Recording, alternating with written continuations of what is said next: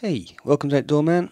On this podcast, I'm talking to a good friend of mine, Bernard. Now, Bernard's been a friend of mine for a long time, but I haven't caught up with him for a good few years. I spoke to him for over an hour about his fly fishing and his life with fly fishing, and really didn't want you to miss anything, so I decided to cut it in half. This is a two-part episode. So take a listen. Hope you enjoy. Really see what he's saying about the countryside and what's going on in it. I think it's really, really worth the listen. So cool. They'd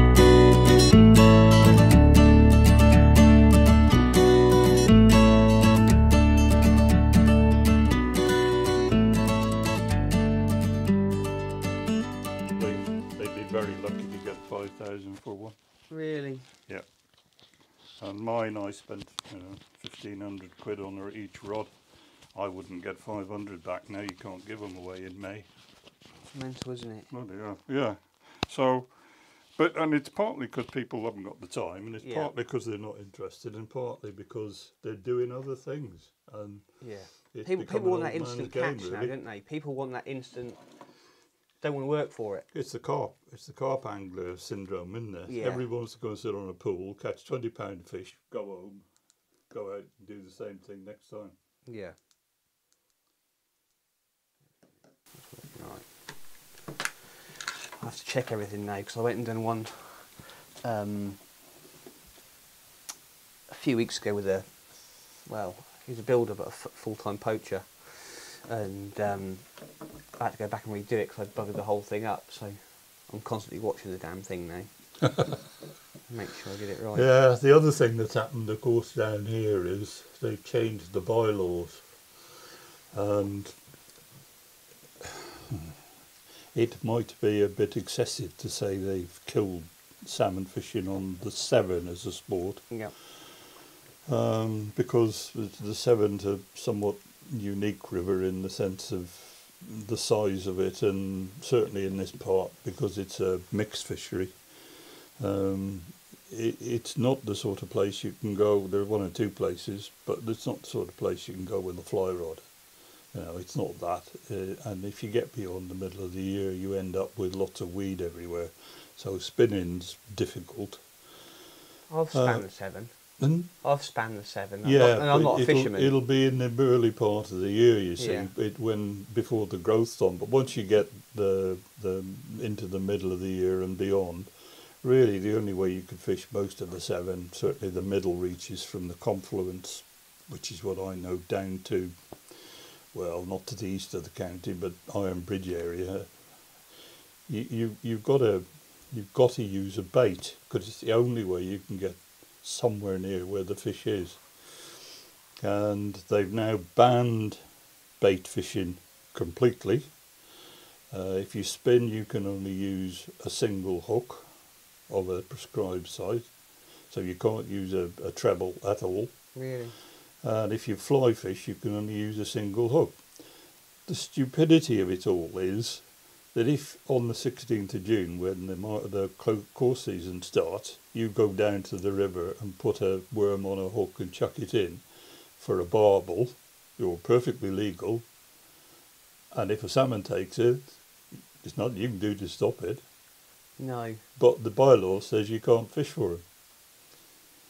The other thing that's happened is that, given the rise of the Welsh government, everything above the confluence at Melville is now controlled by the National the Natural Resources Wales, and everything below is the Environment Agency, and so you've got two lots fighting about what the rules are going to be. Too many chiefs. And the NRW have fallen out with every every game angler in Wales in the last few years, partly because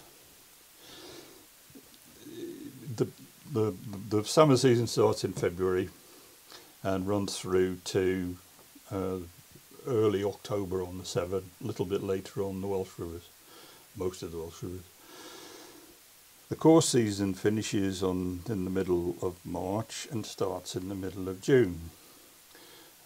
Given that most salmon anglers didn't bother to buy their licence until June, because whilst you can fish in between February and June, you couldn't use worm and you couldn't take a fish. And given they're all old timers out of the likes of the West Midlands who used to come to catch a fish, everybody stopped buying their licences until the beginning of June. Yeah. 2 years ago, they suddenly decided that there was a catastrophe occurring and numbers were disappearing based on the catch returns from the previous year, which was a dry year and nobody caught or fished anything. So they brought in emergency rules and changed everything, just as people had bought their licences. So salmon anglers went up there. They were through the roof. They would have, they'd have taken people's heads off if they'd have got hold of them. And what that's done is, with advancing years, people falling off their perches, like me, nobody coming in, and then they've changed the bylaws, so yes, you can fish for them, but you can't take a fish, and now you can only fish in very restricted ways on the Severn. They've more or less said to people, well, you can fish for them, but you're wasting your time because the methods you're using are unlikely to be of much use to man or beast. They're still catching a few fish down at Worcester on the top of the tide. They always catch more fish down at Worcester on the top of the tide, simply because that's where the fish get and they can't get over the weir. Right. But up here, there's nobody out. No. The last 3 people I've spoken to, I spoke to the chairman of the club I'm in about something yesterday, Friday. He's a keen salmon boy. And a bloke I saw at a trout pool last beginning of the week and the week, another one the week before. All of them were salmon people and they're the same as me. Haven't got the enthusiasm, don't know why they're bothering to go. Then you put COVID on top of it and the answer is there's nobody on the river really. There's a few, but not where it was when I started in the early 80s. It's almost dying on the Severn. Some of the other rivers are not too bad, but our river, which is all I know really, and it's a bit like that on the Welsh Dee as well. Nobody's fishing the river, and it going back to your point about the estates, the amount of water that's coming up now for clubs to be interested in places that were old man's shoes, it's beyond belief. You can get an entire estate's water for the square root of nothing at the minute. I went loading, and it wasn't so much loading, but sort of looking after one of my boss's son's friends on a shoot day a few years ago. And at the end of the day, we went to had a bit of a meal at a cabin. It was a lovely cabin over a lake, and literally you went up the boathouse, and on top of the boathouse was the dining area and kitchen, and they had a balcony over the water. I looked over this water, and the trout was just, and he said, we don't fish it. I thought, I'm missing a trick there. I said, and I just thought, and there was some big fish in there as well. But the trout fisheries, you see, the trout fisheries are all struggling. All the commercial ones, most of the commercial ones around here have given up. The one up at Whitchurch is now a wedding venue. Cudden Trout Pool is now a carp lake when our club's got it. Is it really? There used to be one down at by the Lawley, and I think that's finished. The one at Onny Vale's still going, I think, and the one at not Edgeman. Oh, I've forgotten its name. Out on the east is just open, but there's nobody fishing for trout anymore, and there's nobody fishing. Very few people fish for trout on the rivers. Really? What? Why? Is it because of the work that's involved? Partly that there aren't the fish, and partly you've got to put the time in. You've got to, especially on the Severn. Salmon is a classic example. Yes, you can turn up in bits of the Severn, and I've seen it done. People just turn up and chuck something in, and away they go. And guess what? There's a fish. But because it's not like other rivers, because of its size and the nature of the river, You really got to know where the areas are, where the lies are. A friend of mine who got me into salmon fishing, we used to work together, and he and I could have a conversation which you would have thought was the strangest thing in the world. Because I'd see him in the morning and say, "Did you go last night?" "Yeah." "Where did you go?" And he'd tell me which field he went to. And he said, "But it wasn't the top bush, it was the second bush." And then, you know that weed bed just down from the second bush, it was just out from there was a fish there. And I knew exactly where he was talking about. If I'd have told you or somebody else, they wouldn't have had a clue. But you'd almost got to serve, we still got to, an apprenticeship. Yeah. And the only way you could learn where the fish were was either to see them, catch them, or see somebody else catching them, or have somebody tell you.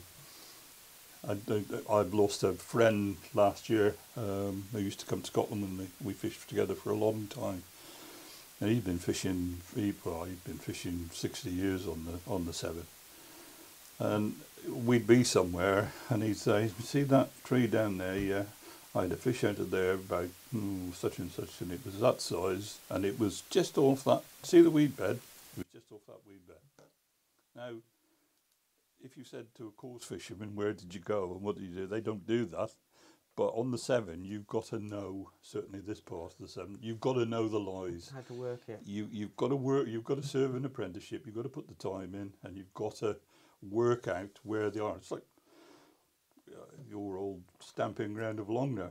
Yeah. I could go down there yard by yard and tell you Oh, where most of the lies are on there. Well, not all of them, but most of them. Yeah. Because that's where you put the time in. Yeah. It's like everything though, isn't it? You know, it's the same when it comes to shooting. You know, I could say, well, there's no point doing that drive because they're not feeding it at the moment. Absolutely. Or the deer have just ran out of there, so the partridge will have gone, so you may as well go somewhere else. Exactly. But the Severn particularly, the bits of the Verne we are like it, but the Welsh Dee is a different thing altogether. The bits that I fished on the Welsh Dee are different because that's more like not a spate river, a bit more like a Scottish river in the sense that there are defined pools and runs. Well, unless it's very low water, you would be hard put to say on the Severn, where's there a pool and where's there a run? Really? Well, if you go back to Longner, there's one under the railway bridge, isn't there? Yeah. Down to the first deep hole. And then you've got the rocks, but there isn't another one until in front of the hole. Really? The next one after that is what I call the cow splash, just above Atcham. Yeah. Then you can go on down the river like that, but they're the only places you could get in to fly fish, for example. Everywhere else, with the banks as they are, there's no way you could get in. You think coarse fishing's taking the belly out of it as well a bit? You know, like you said, like obviously carp pools now at what's the name? Obviously that's where people travel all country for. And pay quite a lot of money for it. Yeah, they will, unless you're in a club who's got some decent water. Yeah, they do, but they're going to the big carp venues. You know, I mean, you know, it's on the television, you know, Monster Carp and all that sort of thing. And they're also going abroad, don't forget. I mean, people are now off down to Portugal and Spain and France and spending a couple of weeks, you know, catfish and all that sort of thing. And the game anglers, the other thing that's changed is that the game angler now, for the amount that you spend on going to Scotland for a week, you can get on a plane and go to Iceland and you'll be guaranteed, well, not guaranteed, but you'll be almost guaranteed fish. Yeah. And the same with Norway and so on. But the transport is so easy now, whereas, you know, driving to Scotland and back is a bit of a chore. Or you could fly, I suppose. But even that's a chore. I done that a couple of years ago because I got a friend who's up at Granton Spey. On an estate it's there. a long old drive. Yeah, and I flew it. So I drove to my mum's and then flew out of Gatwick. Right. But to be honest, I'd have been better off just driving it because by the time I'd driven down to Gatwick, got my luggage set up, sat there, my plane had been delayed. 2 hours. Got up there. Yeah. Then got picked up. It was a day anyway. Yeah, I know. Well, my bit up in Scotland is 330 miles from my front door. So that's 6.5 hours each way. Yeah. Well, you could get to Iceland in that length of time, couldn't you? Yeah, yeah. The other ones are, well, game fishing, you know, the Caribbean and places like that have taken off, and people are fly fishing all over the place. You know, Yeah. people I know who are involved in Scotland regularly say, "Oh, I was in Argentina after the sea trout," and there's a real good friend of mine, has been to Canada, the west coast of Canada, several times. And if you do that, well, a couple of days on the Severn doesn't go down very well, No. really, does it? No. Would you like to come and have a day on the Severn with me? Well, Yeah. how much water we got in? Well, it's probably about 14 foot on. And you think, no, it's not on, is it? Mm. But and that's also affected the course lads, because the number of, when I started salmon fishing, all around the middle Severn was just full at the weekend of match fishermen. Yeah. They were still coming down from the northwest on coaches, Oh, yeah. and they would park up at Atcham, and there'd be 40 of them get off and have a match, and then they'd go home, and they were still doing that. Then it went down to, they came in their own cars and all the rest of it. There are very few. There's some matches in Shrewsbury, and there are one or two matches in some of the other clubs run, but nothing much. There's not huge numbers of people doing it. And the only ones who are really fishing the river are the specimen fishermen. The barbel boys are the ones who are on the river now, but there's not many of them. No. There are not many. The people will come down for a weekend or something, but nothing in the numbers that I used to see when I was. I mean, I'm still do a bit of bailiffing, but I mean, and you could spend if I started bailiffing at Shinton and got to the confluence, I'd have probably walked about 10 or a dozen miles and seen about 30 people when I started. You wouldn't see 30 in a month. You wouldn't see, don't even see their cars. They're not doing it. No. The people just aren't doing it. It's easy to go to a pond and lake and sit there and you've got to not work for it. It's stuffed with fish. There's vast amounts of food going in, so they're usually feeding, and your chances of getting a £20 fish are quite high. Yeah. The idea of getting a £10 barbel out of the river is once a year if you're lucky. A friend of mine who, it's a farmer who owns the shoot where I'm at now. He's a keen fly fisherman, and he's got really big into catching carp. Right. On the fly. Yeah. And he thinks it's great. Yeah. To the point where he was going to dig his own pond and stock it. Yeah, there's a few doing it. And not many, a few. I mean, he's still going out after the trout and everything else, and he's just booked himself a holiday up to Scotland and back, various different places fishing. But yeah, he's got big time, and I think, but he's got MS, so I think the carp sort of give him that bit of fight, which he's. Yeah, well they do. They'll go. A big carp will go like stink, but yeah, it's never been something I've particularly been enthusiastic about carp fishing. But there you go. Dad was on about it. People are, and I understand why they're doing it, and they spend a lot of time and a lot of money on it. But it's not for me. I prefer the hunting style of working for it and moving. I'd start on like longer, for example. It would be nothing for me on a Sunday morning to start by the railway bridge and end up down by the front of the hall, sort of thing. Yeah. Do the whole thing and probably fish it on the way back up and then go home. But that would be it. But people, partly you can't get in because everything's now arable. There's no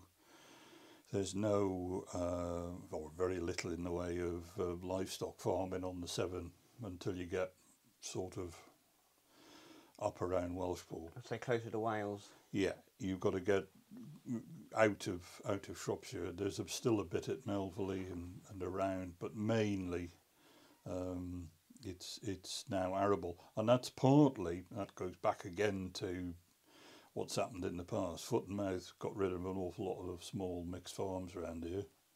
Then BSE, then Foot and Mouth more accurately. And the other thing that changed everything was they closed the sugar beet factory at Ulscott. Right.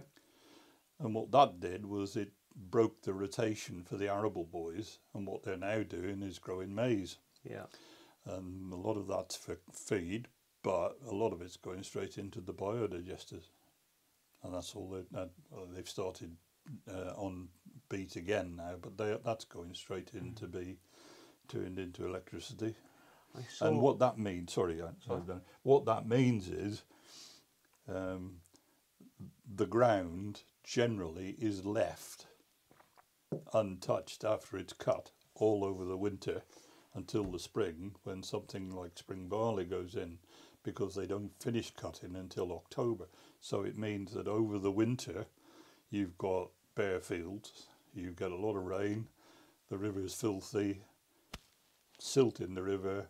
The next thing you know is all the gravels are covered with silt. So even if fish have spawned, the gravel spawners have spawned, the eggs are probably dead because they're covered in silt.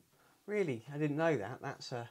Well, if you, I mean, most, that's why I was looking in the book, most fish, most salmon, go to the headwaters or somewhere up around.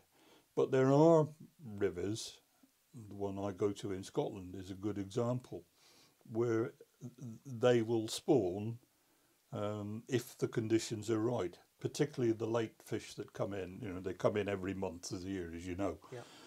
And the early fish tend to get up to the top early on and wait for the females and start their spawning up there.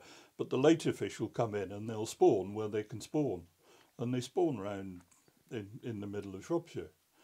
They don't all go straight up to the top. And anyway, the trout do that as well. And what's happening is all this silt's coming off. You know, you go down and what you think is a nice gravel bit is no longer a gravel bit, it's covered in silt. My little brook out there, we've had trout spawning on it for years. It's just a tributary of the Cun Brook. And last year, well, for the last few years, we've had high water through the winter. This last year was worse than ever in that a piece of the bank, or a large piece of the bank upstream, disappeared, and what were pools are now covered in silt. They were 18 inches deep, they're now flat across. Yeah. And that's happening all the way down the river, and it means that the gravel spawners, which tend to be the game fish, all their eggs are at risk of being killed because the oxygen isn't running through the water through the gravel. There you go. And but that's you know, caused by things that fishermen can't control. Yeah. But it's caused by a change in farming practice. Yeah. And it's a long-term spin-off of foot and mouth. Yeah. No. There we go. Foot and mouth's got a lot to answer for. Well, there you go. I mean, you've only got to go and stand on it and look at it. You know, you look at the gravel and say, well, there was gravel here last time. It's no longer there. Yeah. It's gone. Or the nature of the gravel has changed, or whatever it is. But have you found with the modern practicing, I was talking about this yesterday to the bloke I was talking about partridges. He was saying about habitat for the partridges, that the young partridges need the insect life, that and the other. Yeah. So with the shift in the way the farming is done, has that had an effect on the insects that are on the bank, or not on the banks, but on the rivers, or has that not changed because the banks are still the same? Well, remember that. Remember. I'm sorry, I shouldn't have used that sort of language. What I mean is, if you think about the salmonoids, the game fish, Yeah. Salmon, trout, sea trout, grayling, although grayling's slightly different, they're all fry that live on or in the gravel. The eggs are spawned into the gravel and they hatch and they live in the gravel. The water runs through the gravel and they're eating what's in and around the gravel. Little bits and pieces. That's what they makes them into parr. That's how they get from an egg to being something else. So if you've got rivers that are silting up, then not only the eggs, but the fry and the stuff they're predating upon will be killed as well. Yeah. I mean, again, going back to my little bit of water outside, the last few years we've had significant number of damselflies suddenly appeared. For very good, I don't know what the reason was, but there aren't any this year because it's silted up. And guess what's happened? It's covered everything up. They're in the water, but they're dead. Yeah. And we'll have to wait until it shifts again, until it comes back again, and blah, blah, blah. But the outcome is that, what's going on, shifting, however it's done, shifting stuff off the land into the water is having an impact. Yeah, no, definitely. And then we've got the whole question of Gosanders and cormorants. And we could spend a constructive hour and a half over that. But it's the same problem. I mean, one of the things that really irritates me about the likes of the Environment Agency and NRW is they won't do the obvious things. They say that the salmonoids are in danger and extinction and all that sort of stuff, and reducing, and it's true, and there are all sorts of reasons for it. But it always seems to me that in life, and certainly in fishery management, you can't control everything. You can't do anything about killer whales out at sea or killer whales in the Murray Firth or wherever, and all that sort of thing. But you can control predators on the river quite easily. The Gosanders have multiplied on the river, certainly this bit of the river. I can't tell you how many times. Give you an example. Spring, I was thinking about before we were having our conversation. Spring last year, February, March, well, late winter, February, March, my wife and I were walking the loop in Shrewsbury, around the river. Yep. You can do a loop, can't you?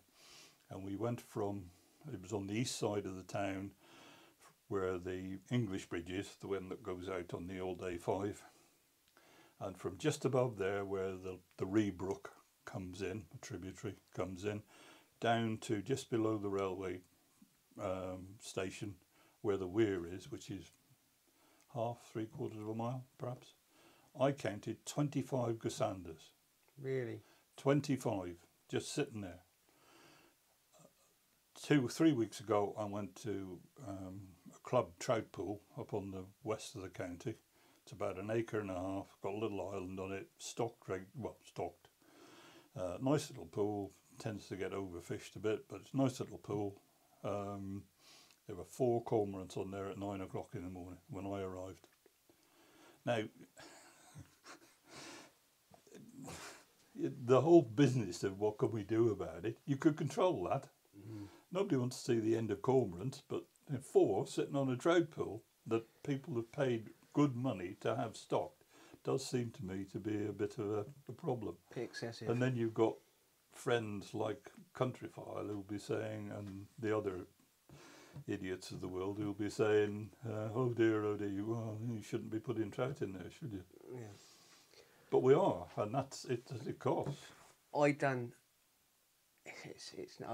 was released 2 weeks ago, a podcast on the Norfolk Ornithologists Association, and actually ever since I've done a podcast, I think I've pretty much mentioned this on all of them.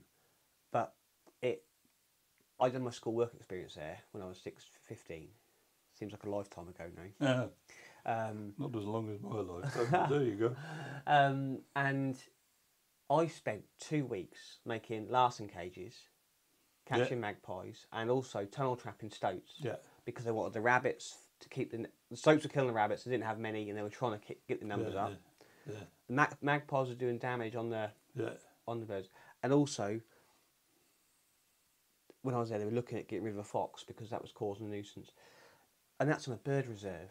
Now, if they can see that and not obviously not want to kill the magpies, but to reduce the numbers for the habitat, control it. Surely other people can see it, but likes of Chris Packham can't, and it's infuriating that the ignorance. We have a bird table out there. My wife loves it. When we over the last few years, the number of varieties of birds we've had on there has increased, and the number of birds, partly because it's been reasonably decent winters, but we feed it hard, and there's one down the orchard, and we feed it hard. But we get squirrels. dozens of the bloody things. Yeah. And the only thing you can do is to control them. And you know, they're not just taking the food off the bird table. Fair enough, they're taking some food off the bird table. But you know that they're destroying nests. Yeah, taking the chicks, You can't eggs. have that going on all the while and then saying, oh, well, you know, that's all right then, isn't it? Well, it isn't. No.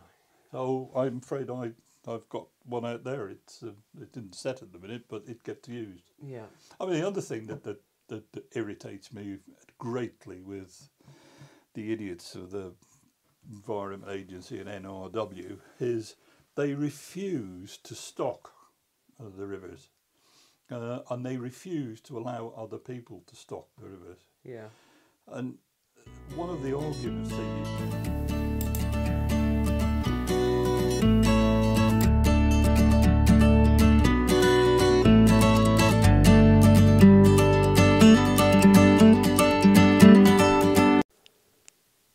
Hey, welcome to part 2 of the Outdoor Man podcast on the fly. This is part 2 with Bernard. Like I said in the other one, go back and listen to that one if you haven't done. He's a great guy, really passionate about his fly fishing and the countryside. So yeah, without further ado, let's delve straight in.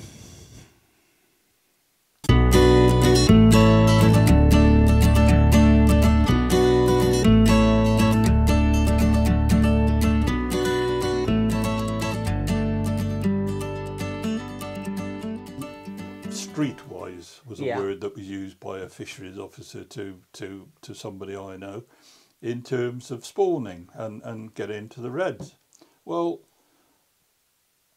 the place I go to in Scotland, we had a manager, a lovely bloke. When I first started up there, he was there. And the syndicate, 100 and some of us, pay his wages full time. And he used to run a little hatchery. It was basically a garage with some things running through it. But he used to do, 150,000 salmon eggs and probably 50,000 sea trout eggs. And they used to go in, and we used to do it every year. And it gradually grew. And we paid his wages and we financed the thing. And, everybody thought we were doing a grand job. And it gradually grew, and there was an improvement association formed on, or became more active on the river, and a bigger and better hatchery was found because everybody thought it was a good idea. And he used to spend an awful lot of time, no reason why not, on the hatchery. And we were putting in regularly 250,000 and probably 100,000 most years if we could catch the fish of the sea trout. And all of a sudden, because of we knew not what, but probably European rules or Scottish government not liking field sports or whatever it was, it got closed down. Just like that. Yeah. It didn't cost anybody other than us Yeah. a penny and the volunteers who were doing it. We financed most of it. All right, we had some support from the Fisheries Board, but basically it was being run by the river. And then, so they stopped it. 2 years later, guess what? The new Scottish government rules on classifying rivers came into force, and our river was deemed to be not sustaining itself and meant that you couldn't take fish. So it was the lowest category, Yeah. despite the fact that we'd been stocking it, and they'd stopped us. And what was their answer? What were they going to do? They were going to do habitat regeneration and allow the thing to regrow naturally. Next thing that happens, beavers. No licenses issued, nothing. Suddenly the Tay system gets swamped, literally swamped, with beavers. Actual physical beavers? Yeah, Really? yeah. I didn't know they'd released any. I knew there'd been talk about it. I didn't know there'd been any release. All over the bloody place. Really? Yeah. Every day's a school day. And well, they didn't get on a bus No. and drop off in the local town and walk down to the river, I'll tell you that. And they certainly didn't walk there, because our valley up there is, the tops are about 1,000 feet going east to west The river's in the middle, there's a lock at the top end, and there's an even bigger set of hills at the top end. To So fish then? somebody Just put them there. has tipped them over somewhere, and they did it in the Tay as well. 2 years investigation by the Scottish Government. Guess what? Oh, they're there now, we'd better leave them. NRW, you will have seen in Shooting Times or somewhere or other, were spending £30,000 last year on some research assistant wandering around Wales looking where you can reintroduce beavers. But will they stock the rivers with salmon? Will they let anybody else do it? So, no. Obviously, the beavers do a lot of damage to trees and various bits and Yep. pieces. What damage do they do to the fish? They Nothing take to the fish, but what they do is they ruin the fishery. That's part of it. right. That's the map of it. Okay. Our little bit up in Scotland, it's 2.5 miles, and we've got more or less double bank. Okay, there are 4 beats on it. The top beat is a bit like bits of the Vyrnwy and a bit like the Dee around Corwin. Not quite, but similar. Not quite as big, but that sort of meadow. Yep. The middle bit it's a strange bit of country in that it's on the plate where the highlands and the lowlands meet. Okay. And there's regularly earthquakes up there. Okay, and the 2 plates rub together. And our middle beat is rocky, and it's got gorges in it, and it's got deep channels. So the river will be as wide as this 2 rooms together. But the flow is in a channel like this, probably 10 foot, 12, 14 foot deep when it's normal running. So what happens at the bottom bit is pure rocky stuff, a bit like parts of the Conway and some of the Welsh rivers, the rocky bits. And what happens is these branches and these trees come in, and because they've stripped all the bark off them and they're waterlogged, they're down in the water, so they get lodged, and you're not allowed to move them. Right. Because the beavers have put them there. But you can't fish this gully now because there's trees in it, or branches. So the damage they do it is not just to the riverbank, which a lot will regenerate because it's older. Yeah. And they don't have a lot of willow up. Well, we don't have a lot of willow up there. Yeah, it's mainly older, and it will regenerate. That's fair enough. We understand that. But the banks are littered with sticks and branches, and there's all this stuff in the water, and you can't get rid of it.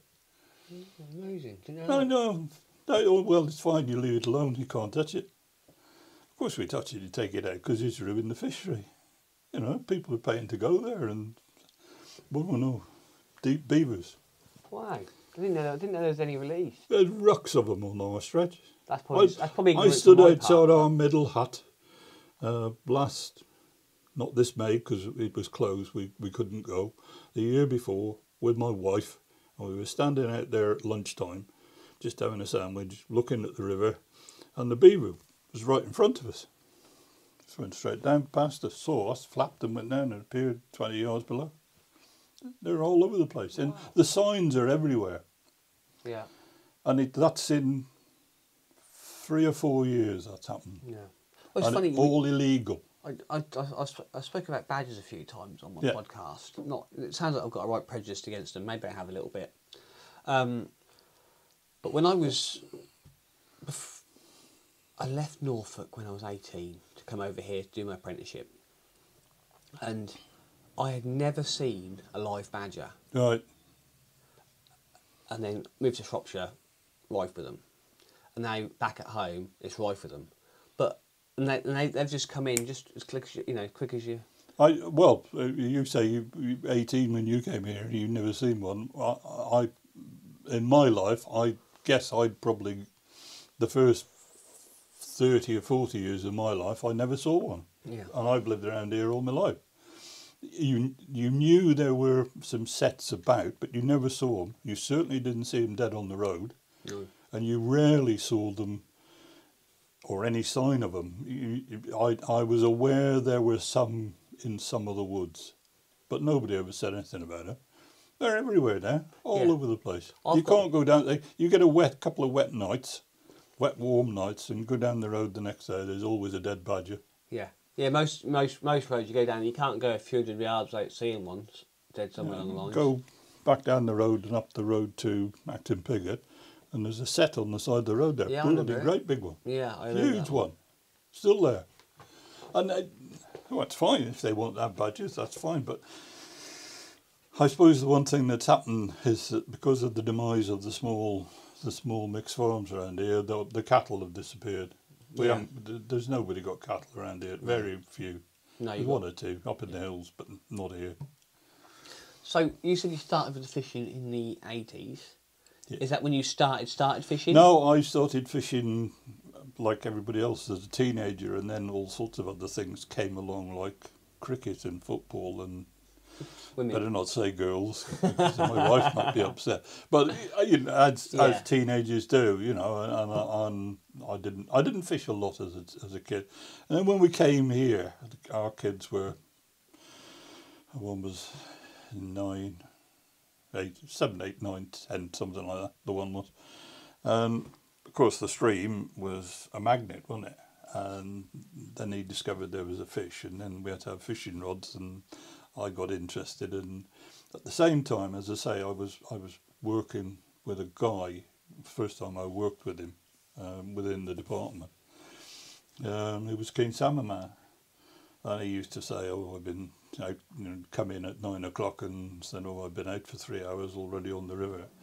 And I remember one day he came in with a black plastic bag, and in it was about a 14-pound salmon that he'd just had. And somebody had said, "Can you get me a fish?" And he got him a fish, so he brought it in for him. So we started talking, blah, blah, blah. And then he said, "Well, you ought to have a go." So I bought a rod, and eventually he was in several clubs. I joined some of them. I used to fish down here, opposite Longner, and up around the confluence. And that would have been early 80s, just after we came here, 2 years after we came here and did the work, or most of the work on the house. And then I joined the club, and I gave up all the others, and I've only ever been in that ever since, simply because they've got so much water around the place. Yeah. And I mean, I used to do, well, with him, I used to do a day at the weekend and probably 2 nights in the week if it was going, if there was fish about. Oh no, it's just mad. I've been the amount of time I spent, the amount of time I spent, was just stupid. It was ridiculous. And that went on. He gave up in the end. He wasn't very well, but anyway, he gave up. And I knew this other bloke who I started going round with simply, we shared a car. And he was the guy who'd been fishing even longer. And he eventually bought up in Scotland as well. But yeah, so I've been at it since the early 80s. I used to do, well, I'm still a bailiff, but I used to do an awful lot. We used to do, I used to do about 15 working parties a year. Mm-hmm. 15 weekends we used to do, all over the place, did all sorts of stuff. But that's gradually, as my back, arms, hands, knees have deteriorated, that's probably disappeared a bit. Still do a bit. I usually do, when the game fair was on, I used to go for the club there, do 1 or 2 bits for them, but I don't do the bailiffing or the fishing I used to do. And to be truthful, this year has been an awful year for everybody, but yeah. I really can't get the enthusiasm. It's the hunting bit. I'm sorry. If I'm going to do it, I'm going to go hunting. That's what I do. Yeah, work for always it. Always have done. There's an achievement to it. The guy who used to be our manager up in Scotland used to shout at me, because if I went out sea trout fishing at night, I'd only got to have to catch one, and I'd go. And he said, "Where'd you go? They're obviously there." And I said, "Well, I wouldn't get any more pleasure out of them." That's what's called hunting, isn't it? Not killing. I wouldn't get any more pleasure out of 2 than I did out of one. Yeah. I've got a really nice fish. I had a really good experience. I had to work for it. I've gone home. Same when I go trout fishing. I'm not a trout fisherman. I'm not very good at it, but I go trout fishing simply because, the river's closed and I go to the pool. And sometimes you turn up and it's just been stocked. And there are people who'll stay there all day and catch 25. And they can only take one. Yeah, what's the point? And I get to after I've had about 3 or 4, I think, why am I doing this? Yeah. What am I going to get any more pleasure out of the next 2 than I've had out of the ones I've got already? I may as well just say, well, I've had a nice morning. Thank you very much. Well, that's a couple of hours. Thank you very much. I'll go and do something else. Dad's like that. Dad's a keen fly fisherman, and I've, as you know, I've got a rod because the last time we spoke actually was when I was looking to get a rod, which has been used I can count on one hand how many times I've been out. But it was only to go with Dad. And do you know what? Dad will go for a couple of hours just to get away from the dogs, get away from work. If he catches something, he catches something. Yeah. If he doesn't, he doesn't. And if he catches 3, great. If not, wait. And that's the way it should be. I've gone 3 years without catching a salmon. Really? Yep. Started in February, finished in October. 3 years running. Bloody hell. I can't say I was ever anywhere near a fish. I didn't care because I would go next time and I'd go and see if I could. Yeah. And it was the hunting thing. It's work it. bugger all to do with catching. I mean, I was thinking about it. The most salmon I've ever caught in a day was 3. And I can't say the third one gave me any pleasure. No. I just caught it because I happened to be there. The only time I've done better than that was not sort of serious fishing. I used to go up to Scotland for when we had the hatchery. They used to do electrofishing, and then they discovered that they were causing damage to fish by the spine, damage in the spine, and they worked out that the treble hook in the mouth was less damage to a fish than electrofishing. I remember you going and doing this. Yeah. So I'd been at Longner at the time. Yeah, I used to go up. Well, my son used to come with me. We used to go up in November-ish. And there'd be about 8 or 10 of us who'd split up between various beats that we were allowed to go on, not just ours. And 2 of us would fish together. We both have spinning rods. We'd have a net between us. We'd fish more or less together, and we'd go like stink through a beat, right through, as fast as you can, catch what you can, and get on.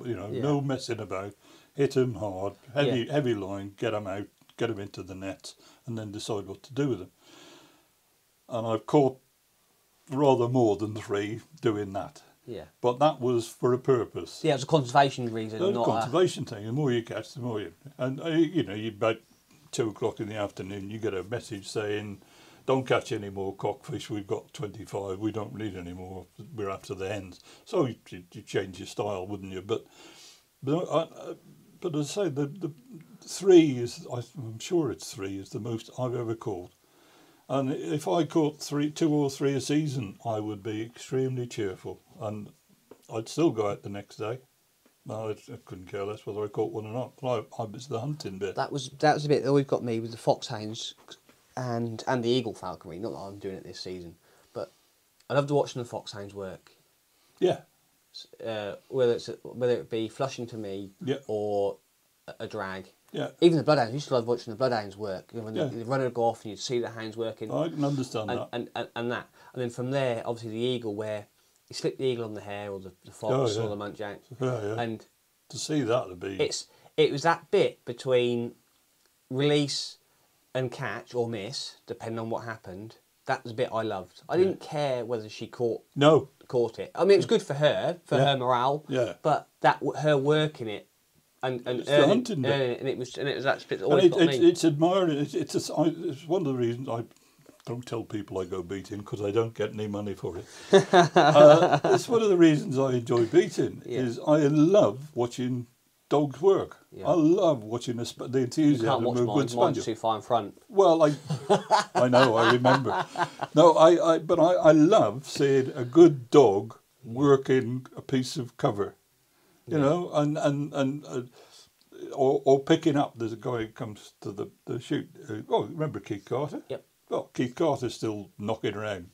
He's had his legs done, but he's still knocking. Well, I hope he is. The last time I talked to him, he was okay. But watching him and his dogs, and he's controlling 3 or 4 around his feet when he's picking up. It's just... Even Blackie, and it pains me to say it, and I'd never admit it to him. No, his dog was just brilliant. I could watch his dogs all day. And another dog I always loved watching, and actually I preferred watching him work his dog, was Mick. Yeah, Mick was good. Because his dog was good, but Mick would be so up about working the dog. It would be great watching him at the same time. Yeah. No, and it was that. It's exactly that. And it's seeing something being done properly by something that's been trained and properly bred for the job. And it's the same with the hunting thing. It's not getting vast numbers of something down on the ground. No. I couldn't do. We always have Beaters days. I couldn't go and stand at a shoot where you were going to have 250 birds and you just keep shooting. That's not me either. I can't do that. The wild fowling, I always loved the wild fowling. Yeah. And that's, I suppose, from Grandad that was pushed into me. And if you got half a dozen, you thought you were doing really well. If I come off the marsh for the goose, I had a bloody brilliant morning. You could stand outside my place and wait for the geese to go. Last night when I was having tea, some geese come over. Bloody hundreds of them. Hit with the broom. Pool over there at Mossley and that one over there. But yeah, that's it exactly. If I got the money, I wouldn't pay to go to stand. My stepdad works for a well-to-do family in Wimbledon, and he's just got into shooting in a big way. And he's paying. I think it was grouse shooting. They were going to drive by drive on a helicopter. It was mental money being spent. And my stepdad got asked to drive him pretty much through the night to a shoot up in Newcastle. Not a problem. So drove him up after went to a party, picked him up after the party, drove up pretty much through the night, and then shooting the next day. They got a bit of sleep, but not masses. A gun didn't turn up. So my stepdad's boss was very kind to Simon and said, "Do you want to shoot?" And he paid for the day. Well, they shot the Friday, 500 bird day, stood there and pulled the trigger all day. Then the next day they had a 300 bird day, if not a little bit more, and then he shot the morning because they went to watch Newcastle play Chelsea in the afternoon. And Simon said, it was amazing, it was this, it was that. I went, "Did you enjoy it?" Yeah. He went, "Well," he said, "Yeah, I did. I don't get to do that." I said, "No." I said, but did you enjoy it?" And the long and short of it was, it was all right. And I wouldn't pay. I mean, admittedly, don't get me wrong, if someone said, "Here you go, Dan, if it's free, can have a go," I'm sure I'd stand there and pull the trigger. I'm sure for the experience you'd go. Yeah, but you wouldn't do it every day. I wouldn't be paying for it. Couldn't. Oh, no, I couldn't.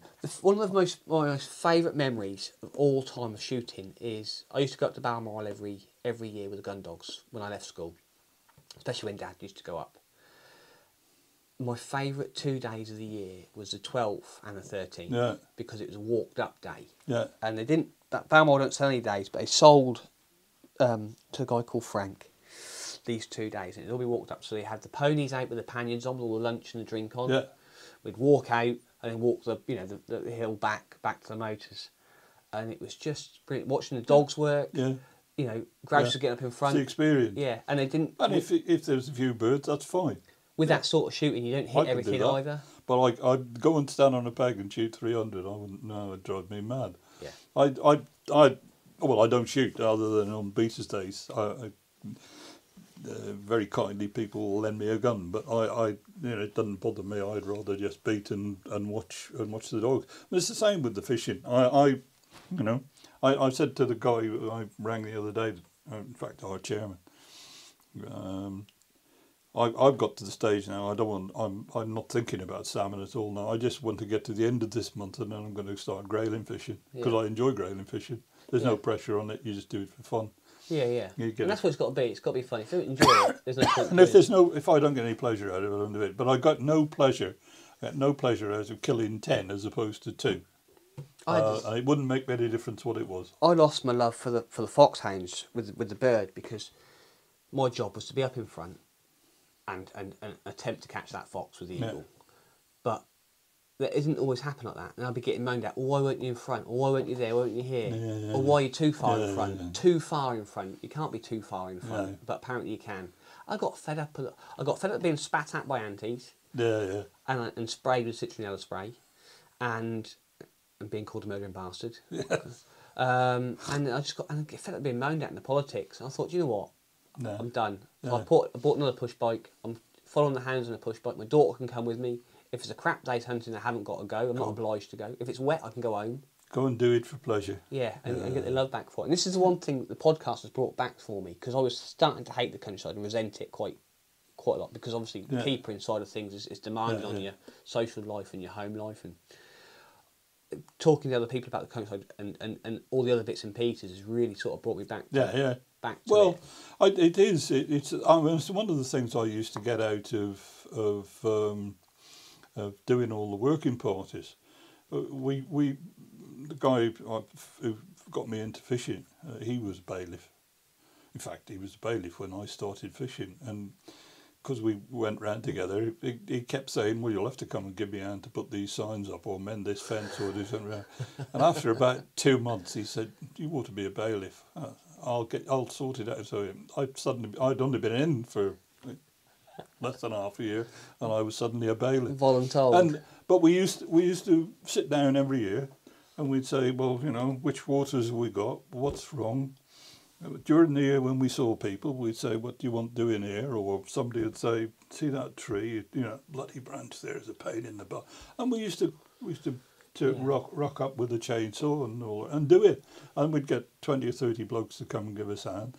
And we used to plan it. I've built otter holts before now. And everybody's saying, otters. Bloody hell, we've been doing things for otters around here for years. Years and years I've been doing it. And, that's the way. But I used to get a lot of fun out of enjoyment out of it. I get shouted at for, you're not doing another one this weekend, are you?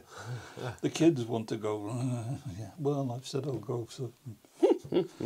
But it takes time.